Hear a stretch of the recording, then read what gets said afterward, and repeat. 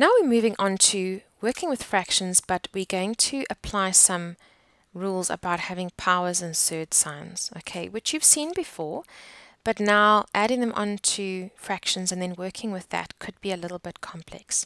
Okay, so I want to make you aware of something. Let's say I have 2 over 3 as a really simple fraction. Okay, and let's say that I square the whole fraction.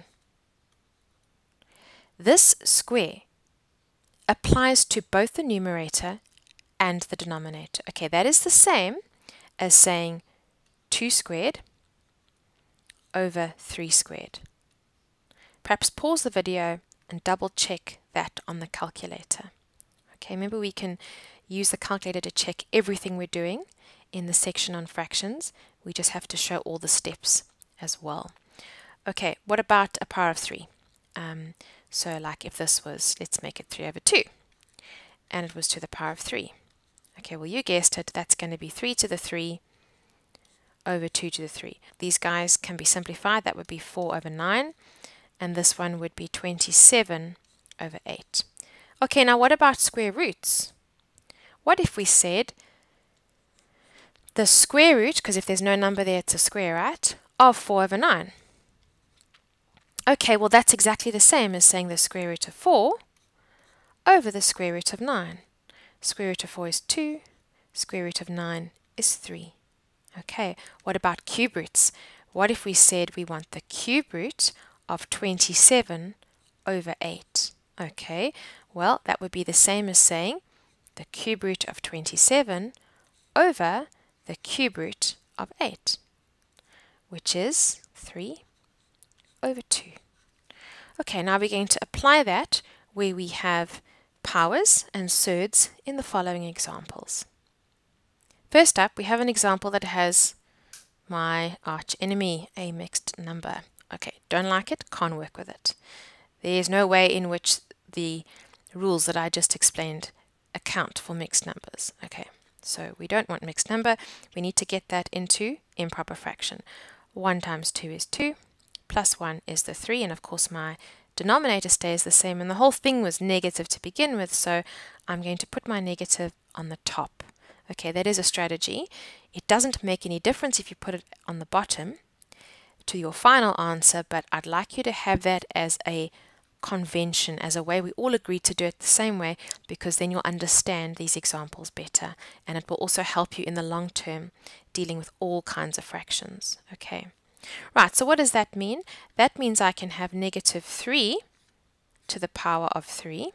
Please notice that I'm including the negative in my bracket because I'm aware that the negative gets cubed as well. Okay, and then it's going to be 2 cubed on the bottom. Okay, negative 3 cubed is negative 27, and you could do that baby step on the calculator because we'd never know. And then 2 to the 3 is 8. But the whole idea is to show all of these steps, okay, to prove that you are doing the kinds of calculations that we are testing, not on the calculator. Okay, BEDMAS says I need to do what's inside the brackets first. I can't simply square, and this is a huge issue, guys. A lot of people will just square that one, and like hope it's fine. It's not. It's absolutely not. You have to deal with the brackets first, do your subtraction, and only then can you square it. And so I need to find an LCD for what is inside the bracket. Okay, I've got 2, I've got 3, I think that's one of the easy ones. It's going to be over 6. Then this one I need to times by 3 over 3. So it's going to be 1 times 3 at the top, so 3, copy and paste the minus, and this one I need to times by 2 over 2. 1 times 2 is 2. Okay, we've got it. That answer, whatever it is when we get there, needs to then be squared. Okay, 3 minus 2 is 1, and the 6 is just the 6.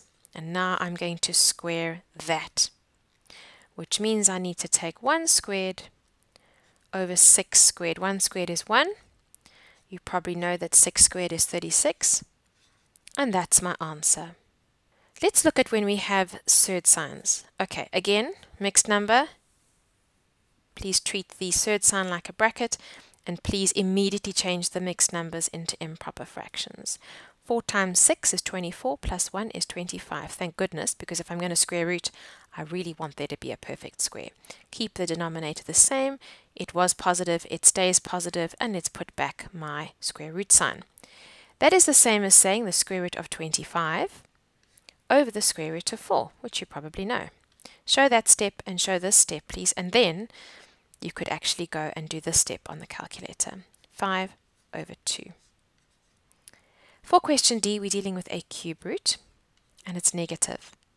I'm hoping you remember from grade 8 that when you're dealing with the cube root of a negative number, it's totally fine. You can cube root a negative, and your answer will be negative. Okay. So here what I'm going to do is I'm going to separate the numerator and the denominator. I'm going to say cube root of, and I'm going to give the negative to the 64 at the top, over the cube root of 125. Please don't put the negative on the top and the bottom, because if you have that, they actually cancel each other out, because then you've gone and added an extra negative. So don't do that. Okay, cube root of negative 64. You could get away with doing that on the calculator. It'll be negative 4. And the cube root of 125 is going to be positive 5. Okay, so what happens if I'd done it the other way around? What if I'd put the negative at the bottom? Well, then this answer would be positive 4. This one will be negative 5, which is actually the same thing. Okay, so I just want to make you aware that negative 4 over 5 and 4 over negative 5 are the same thing, but we use the negative at the top because then it's much easier to work with numerators when we're adding and subtracting things. Here we have a surd sign that we need to treat like a bracket, excepting there's a bracket in there already. Okay, so what now? Well, we need to deal with what's inside here first. Okay, so a surd is like an exponent in that in terms of bed mass it comes very early on in the process, but I need to treat what's inside here in its own capacity first. Okay, so don't know what's going on here. 1 minus, I'm not going to minus the 4 over 5 from 1. I'm first going to square it because of bed mass. Okay, and I treat the whole surd sign like a bracket, so definitely got to do that inside first. Right, what is 4 over 5 squared? Well, it's the same as 4 squared, which is 16, over 5 squared, which is 25. Okay, so I've dealt with that, so I can drop my bracket. All right, let's carry on working with what's inside the surd sign as though it's a bracket. Now what I need to do is I need to find an LCD. Okay, I think that's a no-brainer. It has to be 25 because 1 is just over 1. So what is 1 when it's over 25? Well, it's 25, hey? So it's 25 minus 16, and that's all over 25. Okay, let's carry on with that surd sign and go and find out what this ends up being. 25 minus 16 is 9, and 25 stays there. Okay, now I can split this up and you can see I've got some perfect squares. So that's actually root 9 over root 25, which is actually 3 over 5.